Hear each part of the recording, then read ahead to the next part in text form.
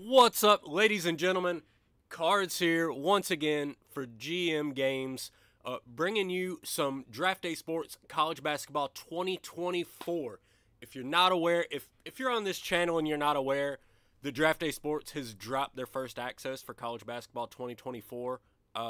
Climb out from under your rock, come out of your cave, come on down to the party. College Basketball 2024 is upon us. It's fantastic. It's one of my favorite versions of the game in quite a few years. And so I just wanted to bring you a real quick video of just like five new features that I found really cool so far that have really improved my experience. I'm enjoying them. I hope that you guys are going to enjoy them when you check out the game. If you haven't checked out the game already, what are you still doing? Go check out the game. Go download it right now, WolverineStudios.com. It's fantastic. That being said, let's talk about the new features that I'm digging. So here we are in my office, and the first thing that I want to point out is this little ticker down here. This is like a news scroll. It's almost like you're watching ESPN or watching any other channel that like shows any kind of sporting event. They're going to have a ticker down here, and you can actually change and affect what shows up in the ticker as you go. Right now, you'll see it's showing me some ACC games. It's showing me some stat lines. Once it's done with these ACC games, it's also going to show me a rotating top 25. And here we go into the top 25. So this is from a save that I streamed the other night. I don't want to get into it personally. It was exciting until it wasn't. But down here on the ticker, you can see there were only two ACC games. This is NCAA tournament time, so it showed both those games. It showed some stat lines from both those games, and then it's going to jump into the top 25. If you want to change what it shows, you can come up here into your game options. You can come down here to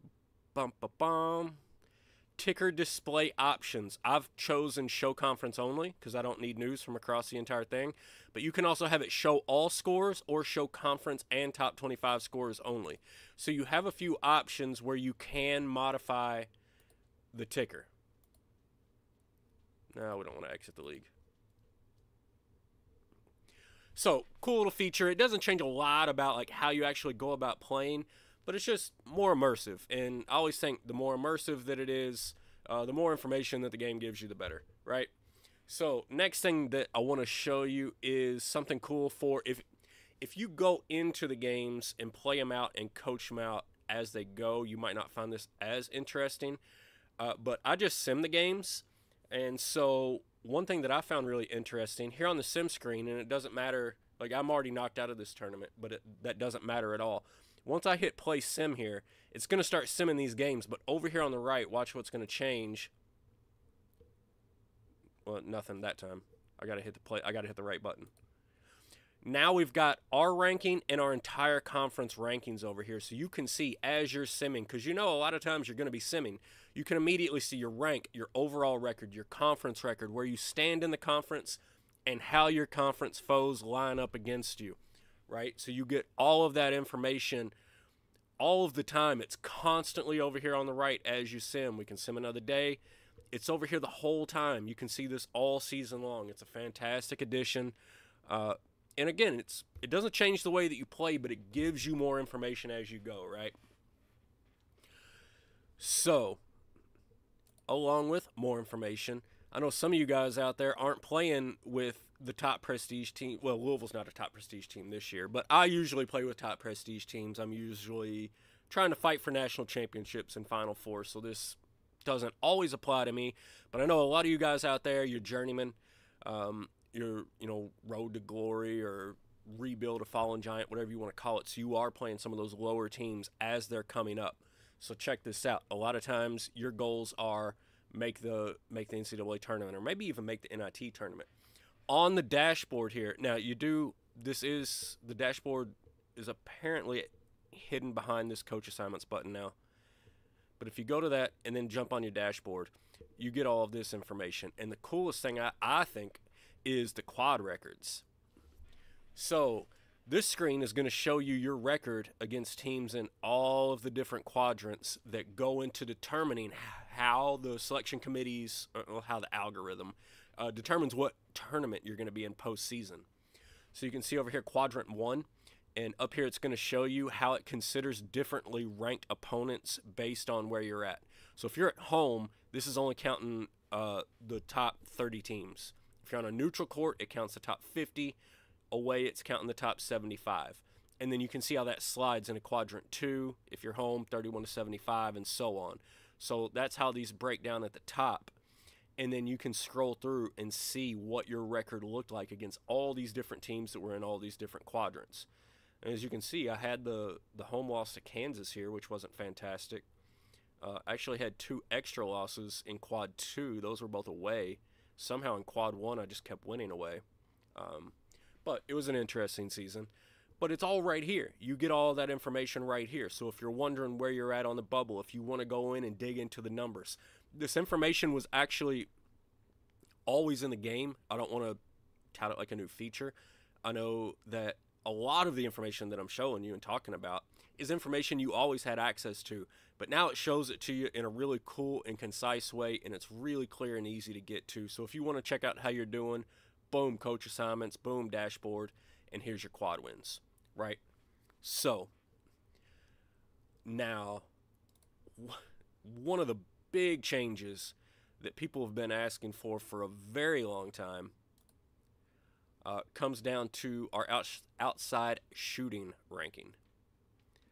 So let's take a look at our team real quick. And let's take a look at, who do we want to see? Chris Cole. Chris Cole is a heck of a freshman. So this screen's going to look really familiar to a lot of you. It's virtually unchanged with one gigantic exception. If you look right up here for shooting, now you're getting inside, mid-range, outside, and free throws. People have been asking for this on the forums, on the Discords, whether it was Wolverine Studios Discord, the GM Games Discord, all of the forums. People wanted to know, how did that outside shooting ranking break down? So again, this is something that was always in the game. This was always affecting your save, but you didn't know how. You didn't have any visual representation of how it was affecting your save. And so now what they've done is gone in and broken outside shooting down so you can see the mid-range and you can see the outside shooting. Does it necessarily change anything about how the game plays? No, it doesn't. But it gives you, the user, more information. It gives you, the user, more ability to go in and affect how your team plays and make better decisions with better information, which is always a great thing in this type of game. So this is absolutely one of my maybe the most, it's the second most, it's number 4 on our list out of 5. We're going from 5 to number 1. This is number 2 on the list. And it's a really cool addition, and I think that it's really helpful, and I think that a lot of people are really going to like it. And I'm glad, Wolverine Studios, the developers are awesome. They always listen to the community. They listen to the feedback. They heard that the user wanted to see this. They presented it on screen to you. So there we go. Something that users have been waiting for literally for years. It's in the game now. We get the mid-range and the outside. Now, the last thing that I got to show you, and again, this is the save that I streamed the other night. I'm going to sim through to the end of it and then just not save it. So anybody that's looking for stream info, this is not the video for you. But what we're going to do is we are going to sim to the end of this season real quick. We're going to sim the coach stuff too. We're not worried about that if we can. If I absolutely have to, I'll just overpay some other coaches because I'm not going to save this. But I want to show you the most important feature that people have absolutely been asking for, absolutely been dying for, and this is going to have more effect on your save than any other new feature in the entire game. So all we got to do is give this about 30 seconds to finish simulating, maybe if that, probably less. On a side note, the sim engine is fantastic and much quicker and crisper this year, so I couldn't really quantify or explain that, but you can see how it's running and it's very smooth.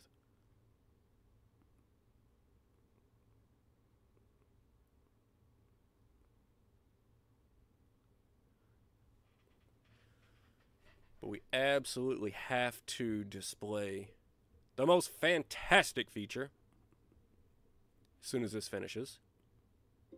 It's going to run us through coaches, I believe. We don't need the recap. We can advance past the awards. Watch your speakers here. Sometimes this is loud. All right, we got it quick. This isn't what we're here to show you. Awards have been in the game for years. You can see that on any stream, on any prior version of the game, for at least like the last 3 or 4 years, I believe. Coach Carousel, we don't need to see. We're going to try to skip the whole thing if we can.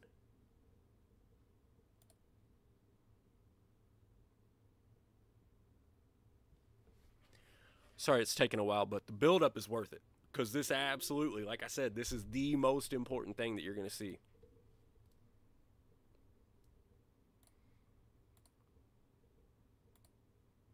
All right, we're running the entire sign-in period, and then it's going to give it to us. And one of our coaches got poached, so we'll fix that real quick.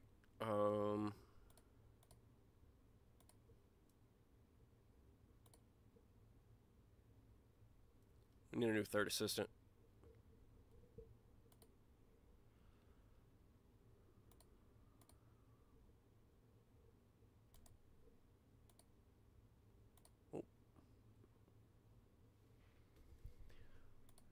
And I really don't care who I take. I just want to get past this screen.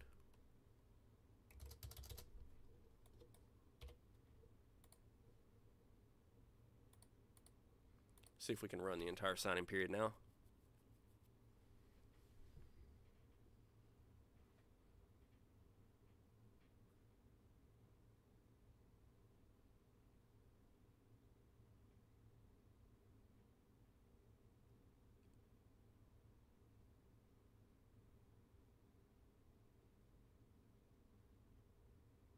Still worth the wait. Let the anticipation grow.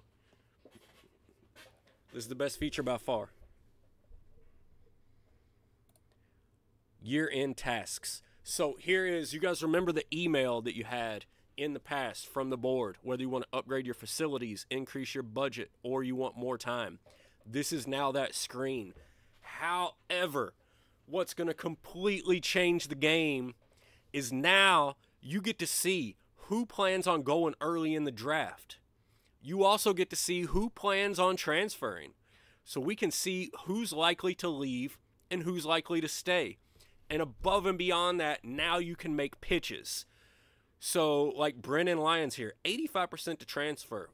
I probably just have to let him go because Tremaine Graves is a fantastic power forward for me. He's unlikely to transfer. I've still got a starter.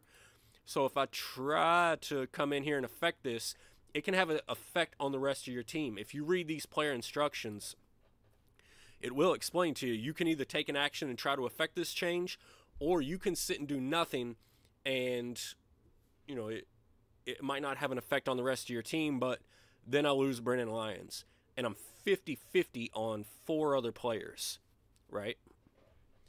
So you can see, you can come in here. Maybe we go to, let's say, Rashard Adams. You know, we didn't have a whole lot of depth at the shooting guard position. Let's say we just suggest try to improve the coach relationship. We can click on him, see what that is. Coach could be better, right? He wants to play. So we can just try to improve coach relationship. We can make whatever pitch we want. But now, instead of just getting blindsided coming into a new season, instead of getting blindsided coming into who's declaring for the draft, now we get it. We're going to see what the percentages are. We're going to see who's likely to leave one way or the other. And we get an option to affect change, which to me is the most important thing in the game. Like I said earlier, now you know the mid-range and the three-point shot. You can affect change. Do you want to tell them to shoot more threes? Do you want to recruit guys differently? You have that option. Having this option is a massive change to how you can affect and control your roster year over year. So, again, like I said, this was always just going to be a short video, just my 5 favorite changes and additions to the game, and maybe not necessarily even additions in some cases, like the quad thing. It's just a change in how the information's presented. Same thing with the mid-range shooting. It was always there. It changes how it's presented. It gives you more information, and I think it's absolutely great. I'm having a ton of fun with this year's version of the game. If you haven't downloaded it yet, I don't know what you're waiting for. close the stream. You can come finish it out later. There's not much left anyway. But go download the game. What are you doing? Join us in CBGM. Jump into the community. Make some suggestions. A lot of these suggestions came from users over the years, just either posting on forums or messaging through Discord or Slack or wherever else, communicating with the developers and communicating with the community and giving out some really good ideas, and they get implemented. So if you're into it, jump into the community, share your ideas with everybody. I hope you guys are as excited as I am about the changes that they've made to the 2024 version of the game. Keep in mind, this is still first early access, so this isn't the final product, but usually at this stage there aren't a huge amount of changes. So this is essentially what you're going to get. WolverineStudios.com, download the game. GMGames.com, join us in our community, jump on the GM Games Discord server, chat with us, join our multiplayer league. Thanks so much, guys. Hope you all enjoyed the video, and catch me next time on stream.